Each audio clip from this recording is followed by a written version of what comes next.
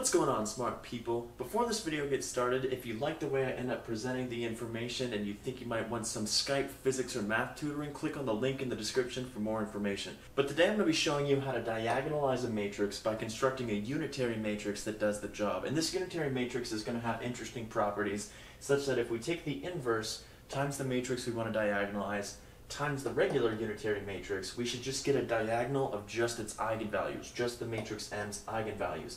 And this is more of a claim. I haven't proved this, so if you'd like to see this relationship proven in a future video, let me know in the comments section. But the way we're going to get to this is we're just going to follow this step-by-step procedure, which is normally not how I do things. I normally show why this works first, but I wasn't sure if people would be interested in seeing the proof in the first place. Let's go ahead and start off by picking a matrix M that we want to diagonalize. We're going to let M equal 0, I, minus I, and 0. So the first step is to find the eigenvalues and eigenvectors of M. We're going to start by finding the eigenvalues. And to do that, we've set up the eigenvalue problem. We're saying that M times some vector, let's call it psi, is equal to its eigenvalue times psi. We're just stretching or squishing psi by a little bit. So we can subtract this over. We get M psi minus lambda psi equals 0.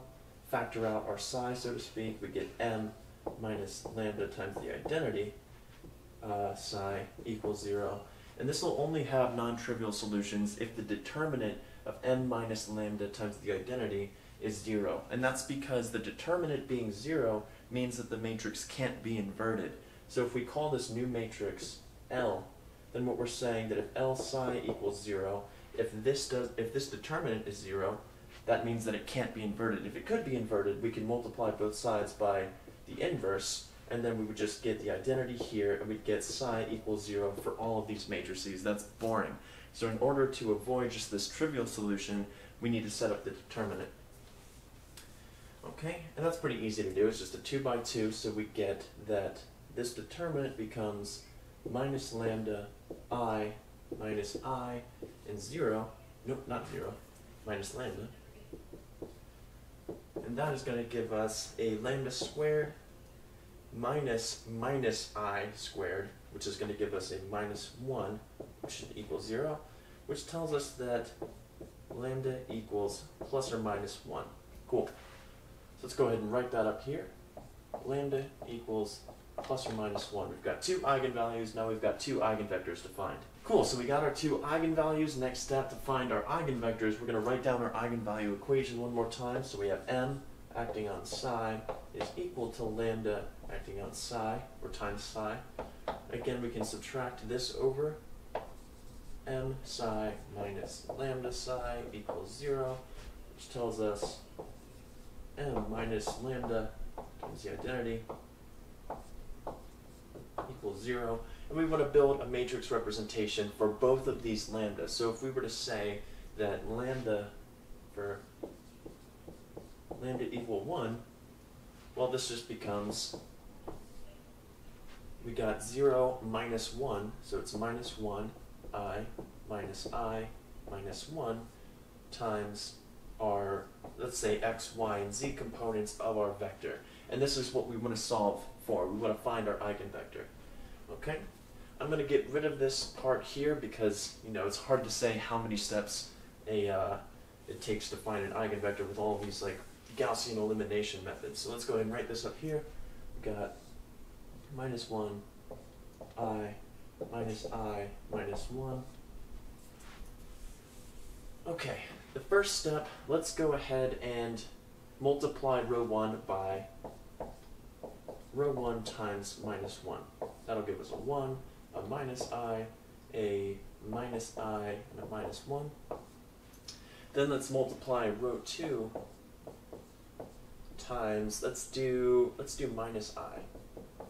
So we got a 1, a minus I, a minus 1, and an I. And then we can see that if we just add row 1 to row 2, this whole row becomes a 0. So if we do row 2 plus row 1, we get 1 minus I, 0, 0, which tells us that x minus iy equals 0, which means x equals iy. And now we're free to choose a value of x that will satisfy this. So if we let's choose x equals I, then that means that y is equal to 1. Is then equal to 1.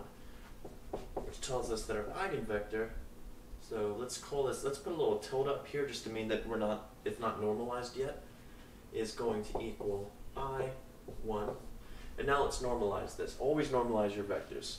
So if we want to normalize this, we have to calculate the inner product and then take the square root of it and then divide this vector by that norm.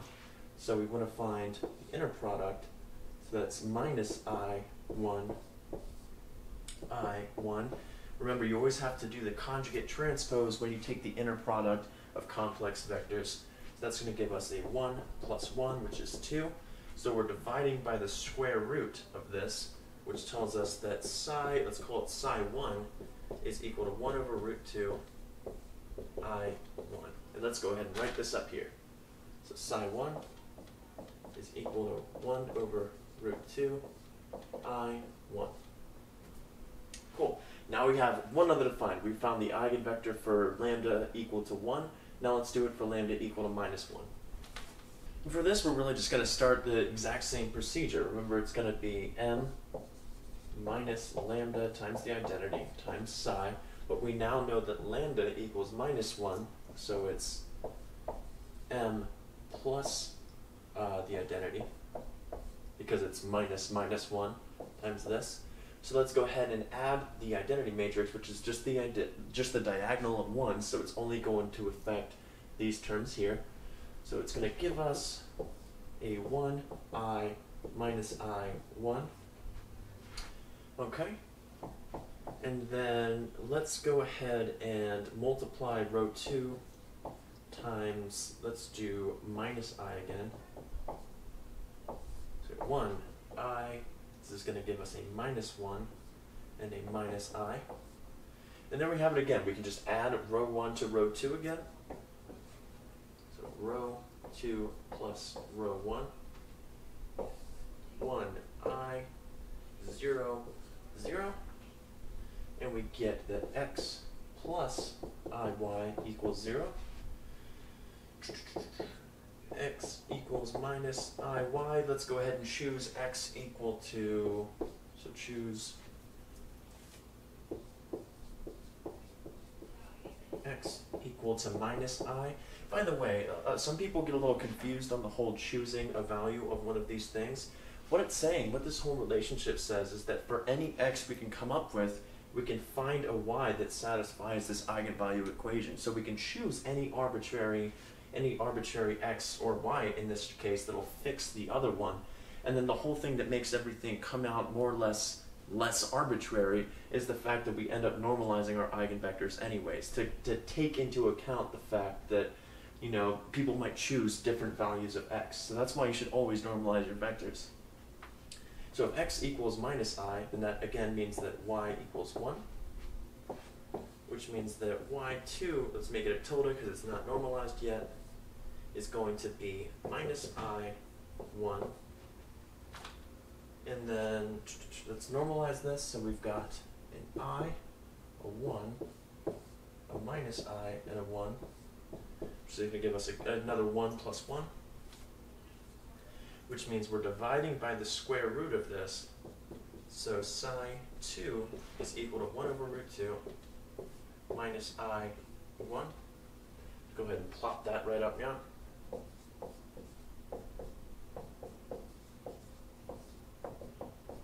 Great. And now we have all of the pieces of the puzzle to finally construct our unitary matrix that will diagonalize M.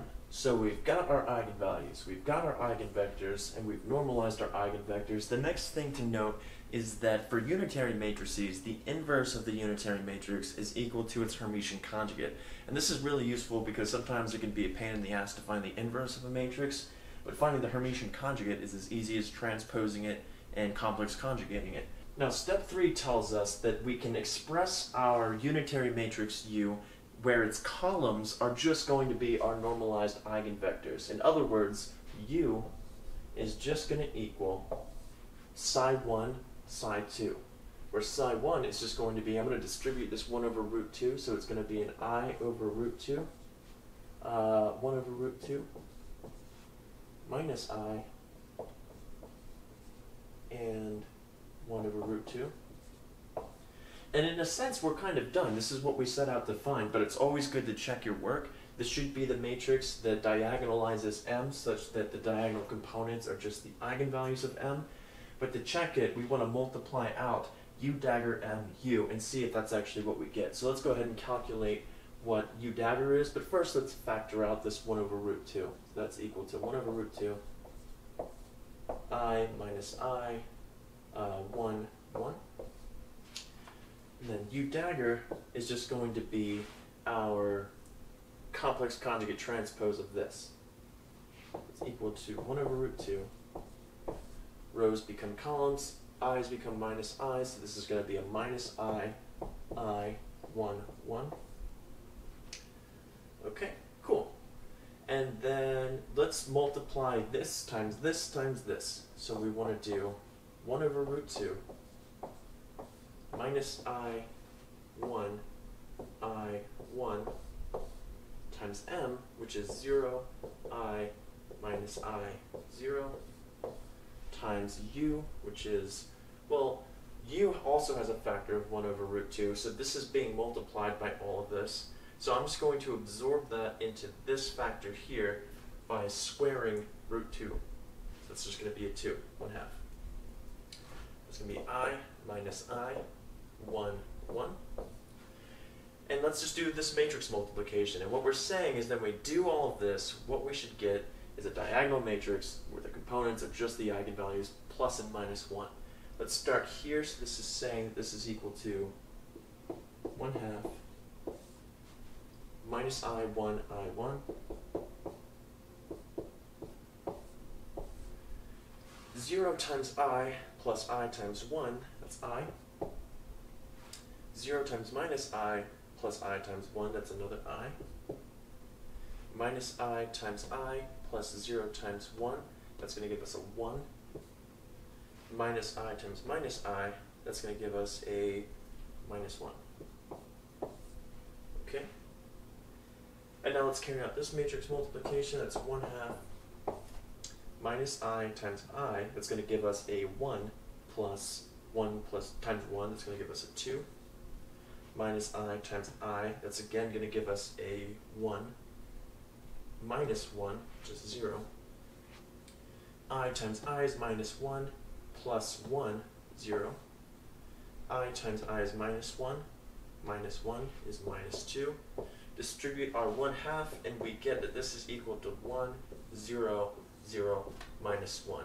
So we indeed did find our unitary matrix that diagonalizes M. And that's all there is to it. So this is our unitary matrix that diagonalizes M.